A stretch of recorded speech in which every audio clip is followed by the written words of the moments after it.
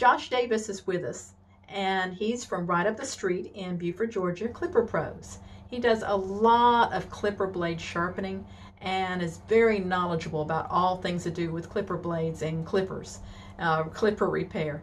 And I think you're going to enjoy what he has to teach us today. Hello, this is Josh from Clipper Pros. My wife and I own Clipper Pros in Beaufort, Georgia. We do clipper repair, blade sharpening, shear sharpening. We also do some knives, axes, hatchets, lawnmower blades occasionally. If we'd been meeting in person, I was scheduled to teach Introduction to Clipper Blade Sharpening. Would have been, I guess, about a 3-hour course, lots of hands-on. And now that we're meeting virtually, I decided that a quick down and dirty introduction to clipper blade sharpening would probably do more damage than good. There are quite a few good programs out there if you're interested in learning properly how to sharpen clipper blades. Bonika does a 1-day course. Clipper Pros, we have a 2-day course. We cover theory, chords, blade drives, and sharpening. And part of the theory is what I'm going to teach you here tonight. Also, the Edge Pro has an excellent course. So just do some research, reach out. There are plenty of places where you can learn hands-on how to sharpen clipper blades, and you will be better off than me giving you a quick video online. But what I wanted to talk to you tonight or today about is a little bit of sharpening theory. And it's understanding clipper blades as part of a system. Too many times sharpeners view the clipper blades as a unique entity all by itself, and they don't think of it as part of a larger system. So I'm hoping that everybody, people that are interested in clipper blade sharpening, all the way up to those who have been sharpening clipper blades for decades, could potentially learn from this. Most of your people who have been doing this for decades probably do this naturally, what I'm going to talk about tonight. It's just that maybe we can help bring it to the forefront of your mind and make it a little more part of your thought process. So what we're going to do is we're going to define a system. We're going to discuss what makes up a system that includes clipper blades. We're going to talk about the different types of systems that include clipper blades. And we're going to talk about sharpening to the system. So the first thing we need to do is define what a system is. We talk about that a lot. There's a clipper blade sharpening system. And what it is, according to dictionary.com, is a system is an assemblage or combination of things or parts forming a complex or unitary whole. So basically, it's a bunch of parts that make up something that is a whole. That is a system, and clipper blades are part of a system. They are not a standalone item. So with that in mind, what makes up a system that includes clipper blades? So let's start with the most simple part. It is the comb, which is the large part of the blade that does not move, and the cutter, which is the small blade that moves very rapidly left and right. Every clipper blade system has these two parts. Then we have stability. Every clipper blade, the comb has to be held stationary. It's generally done with screws, either on the blade itself. The detachable blades are an enclosed system all by itself. Adjustable clippers, the stationary blade or the comb is held stationary by screws, while the cutter is loose and able to move freely. Then that comes the tension. The tension that places the proper amount of pressure onto the cutter to make sure that it can move freely enough but still remain in contact with the comb, which allows it to cut the hair or the fur or whatever it is that you're wanting to cut with the clipper blade. Then you have the drive. What is it that's driving that clipper blade? Is the drive in good shape? Then the drive is connected to the motor. The motor is very important. Depending on what's being cut, the motor may not be strong enough for that particular item. Again, we'll talk about that with sharpening to the system. The power cord or the battery, is it in good shape? That's part of the system that is driving that clipper blade. Then we have guards. Are there guards involved?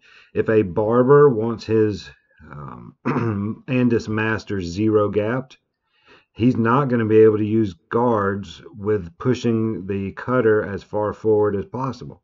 It's going to cut the back of the guard. It's going to shoot it off. It's going to chip teeth. Same thing when you're talking about a grooming, dog groomer. They like to use guards on their 30s.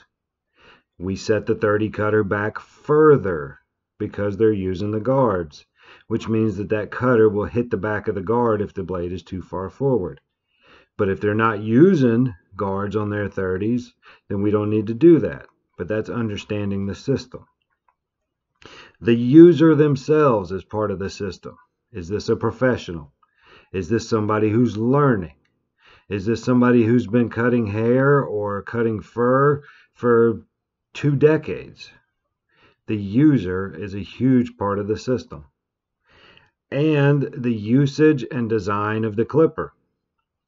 There are certain companies, which shall remain nameless at this time, who like to put human clippers with the adjustable lever into a box with animals on them, dogs in particular, and sell them at local pet places and claim that these are good for cutting all kinds of dogs. They generally have the biggest, fuzziest sheep dogs they can find on them.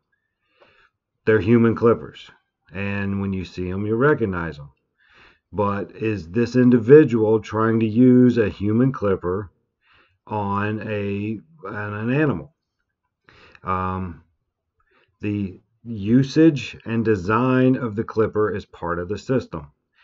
And that's about as far as we're going to go here, but we could go even further. We could go into where the blades are made, where the clipper is made.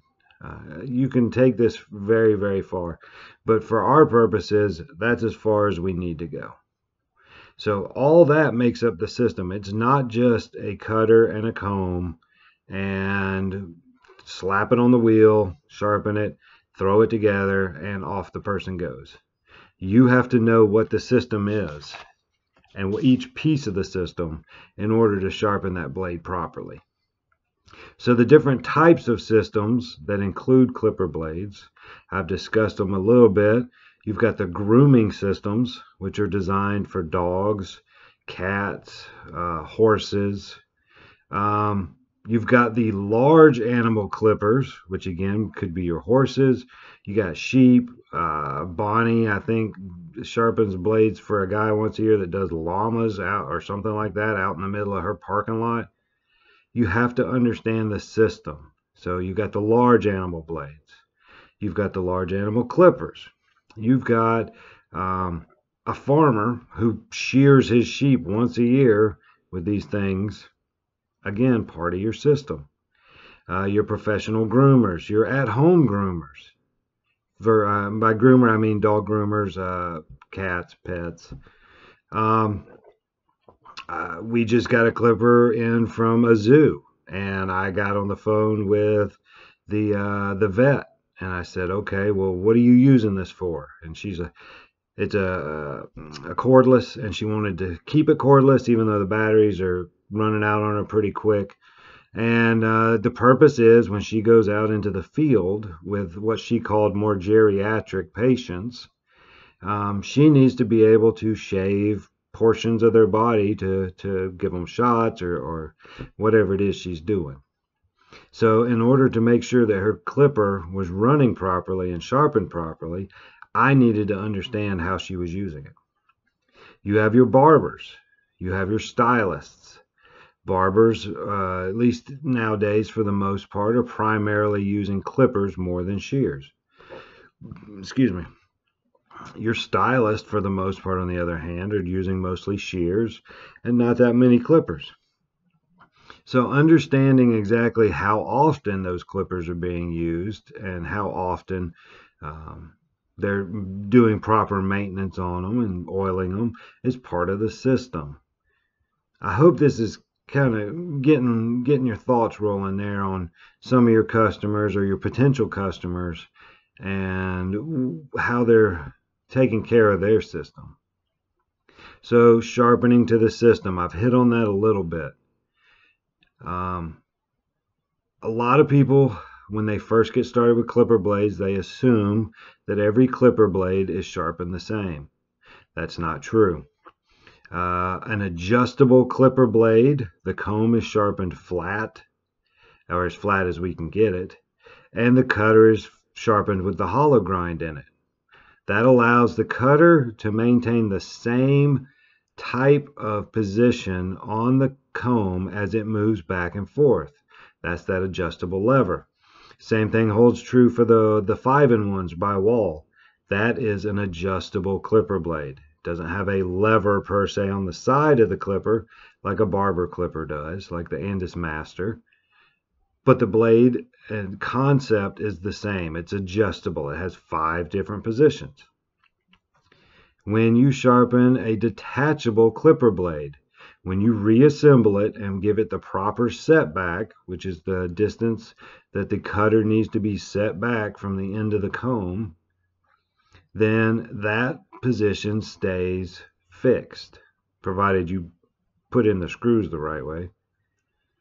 So understand that system, both blades can be hollow ground because they're not moving back and forth. And once that cutter is in the proper position, it's going to stay in the proper position, barring the user dropping it or throwing it or a dog kicking it off the table or whatever. Your trimmers. Andis T-Outliner is the most popular trimmer. We see it all the time. That blade does not move. But you're going to hear things in reference to that blade that you need to understand. There's language that barbers are using to describe the system that they want that clipper to be, or that trimmer to be part of. Generally speaking, they're going to come in and tell you they want it one of 2 ways. They're going to tell you they want it zero gapped, which means there is no setback. The comb and the cutter, or the ends, are exactly in the same spot. And so the question out of your mouth needs to be, are you heavy or light-handed? I've had barbers almost scalp their clients because they asked for zero gapped and they decided that they wanted to just press down as hard as they could. Another thing you'll hear is people come in, and these are particularly your at-home. So these people own, say, the Andis Outliner for home use. They'll line themselves up, or they'll shave their heads or their beard, and they're going to tell you they want it as sharp as possible. They don't mean for you to sharpen the blade, the comb, and the cutter as sharp as possible. They want that. But what they're talking about is zero gapped. And again, you need to ask them and make sure and go, if you press too hard, you're going to cut yourself. And generally speaking, they're going to tell you, okay, back it off just a little. So understand the system. And again, the user and the usage is part of that system. So ask them, what are you using this for? Ask your groomers, do you use guards on your 30s? 99% of them are going to say yes. So even if you don't ask that question, you can go ahead and assume and set that cutter back a little bit just in case. So I hope that we have spurred some thought, that maybe for you sharpeners who have been doing this for decades, that maybe this brought a little bit of your process to the forefront. Sharpening is not for a non-thinker. Sharpening clipper blades, sharpening shears, sharpening knives, sharpening axes, all of them are part of a system. They're different systems, but you need to understand the system for every single item that you sharpen. And you have to be a thinker. You have to think to ask the right questions. You have to think that when you're sharpening and something's not quite right, you have to think through that. What part of the system is not working right? Is the tension too tight? Is the tension too loose? Is the blade drive busted? Is the motor weak because the set between the armature and the actual field is off? Sharpening is a thinking person's job. This is not mindless. You must think about what you're doing, how you're doing it, what the system is. And if you do that, you will be successful above and beyond what most sharpeners out there are. Think about it. Think about what you have learned in your training. Think about what you've learned in experience. And hopefully this will give you something to think about too. So again, what we talked about tonight was we defined a system so that we understood exactly what we were all talking about. We talked about what makes up a system that includes the clipper blades as part of the system and not a standalone item. We talked about the different types of systems that include clipper blades. And we talked about sharpening to the system and not just sharpening clipper blades.